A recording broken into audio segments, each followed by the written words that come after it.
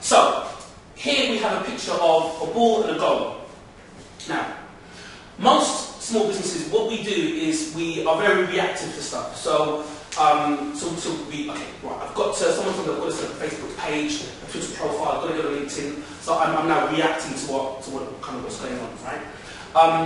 But working backwards is very important. So working backwards from the goal. So before you start to really go, hammer and tong into social media, you've got to think about what are the actual goals for your business.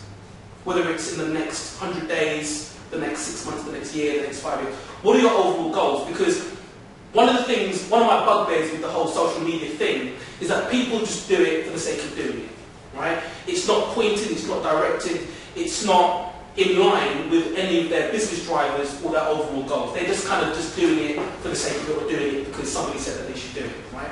So the suggestion here is that you should look at social media in the same way you look at any other facet of your business, and you should tie it in. Otherwise, there's a lot of wasted energy, right, in just kind of doing stuff for the sake of it.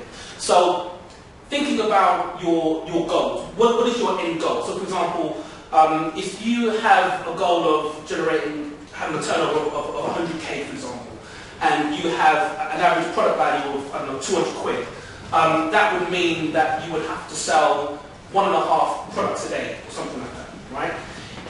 On Twitter, if you were to engage 50 people on Twitter, and 3 of those people actually bought from you, and on Facebook, if you engage 50 people and 5 of them bought from you, at the end of the year, you would just have to have generated 4,000 Twitter followers and 2,500 Facebook fans, yeah, over the course of the year. And that, using those numbers, would actually generate, based on an average sale value of £200, 100k. Now, I can send you that equation, you can kind of work it out yourself. But what that does is, that puts some structure around your activities. So you're not just doing stuff for the sake of it, you're actually thinking about, okay, how many people are on my Facebook page, how many people do I actually engage with, and then how many people, when I'm promoting some of my stuff after when I've got to that point where I can start talking about my stuff, how many people actually go to the website and convert and actually buy something from me, right?